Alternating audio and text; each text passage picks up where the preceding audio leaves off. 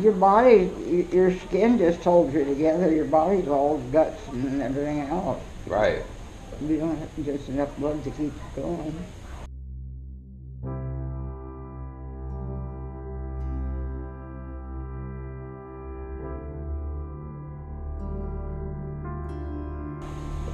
Crazy.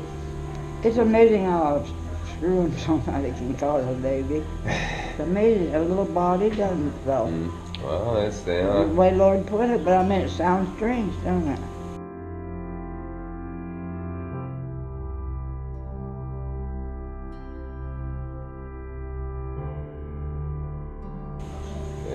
it is weird, you know, to think that the egg gets fertilized and all of a sudden it turns into the baby. Yeah, that's amazing. God really, it was something else.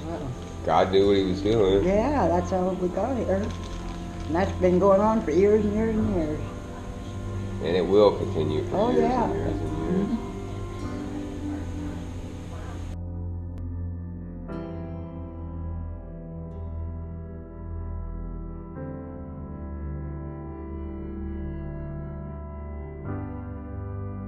It's a weird thing about life. It's part of the cycle of life, and that's, you know, it's you. Yeah, if people didn't die off, there wouldn't be any room for people pretty soon. Right. That's why you live so long and then you die.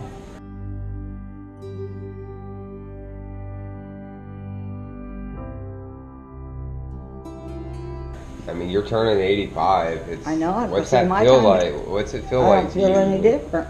But that's it. When it's your time to go, you're going to go. And I'm not afraid. I'm not afraid. I'm sure you're not. A lot of people aren't. They don't want to die. I don't care if I died tomorrow. I mean, I wouldn't know it. I mean, I'd probably know I was sick and going to die, but that's all. I'm not afraid. You're not afraid of what's after death? Mm-mm. Yeah. I'm a good person, so I know I'll go to heaven. All right. I feel that you'll go to heaven. Oh, yeah. You believe in Jesus Christ and he's your personal savior, right? You've asked him into your heart. I do all the time. I tell him to look after me because I live alone, you know? Yeah. I put my faith in it. We wouldn't be here if it wasn't for him. I think that has a lot to do with finding some comfort when you're starting to face your demise and you understand that you're not going to live forever, you know. You find that comfort, that spiritual correctness. But yeah, you try to live a good life and yeah, being spiritually right and spiritually fit, knowing that you have things, you're at peace with your God, whatever God you want to believe in nowadays, you know. I believe in Christ. But a lot of people don't. I know it, and I talk to him all the time for taking care of me. Yeah. If I got a problem, I talk to him about it. And as you should, you know, that's what he wants. You know, you should have an open dialogue constantly. I'm asking his help. I think that helps people live longer when they do that. You have to have faith. You have to. And I do.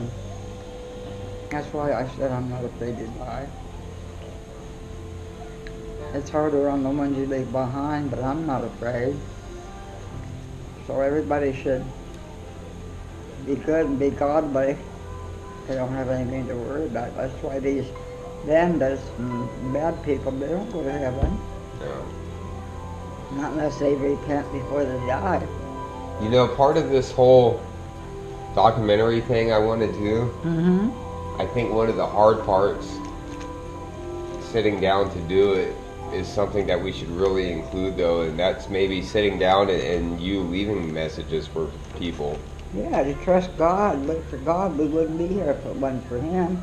But just maybe like certain members of your family, you want to leave a message to them, because I'm sure, I'm going to be honest with you, a lot of this I won't even do anything with until one day down the road, you know what I mean? And you may or may not be here, so the impact and the power of the message that you could give to somebody after you have passed on is there, you know? And that's what's kind of exciting about this whole video thing, and my own personal hope is that my sons will watch some of my messages when I'm gone, and it'll strike a nerve or a chord to them. They'll be curious, and they'll want to hear your voice.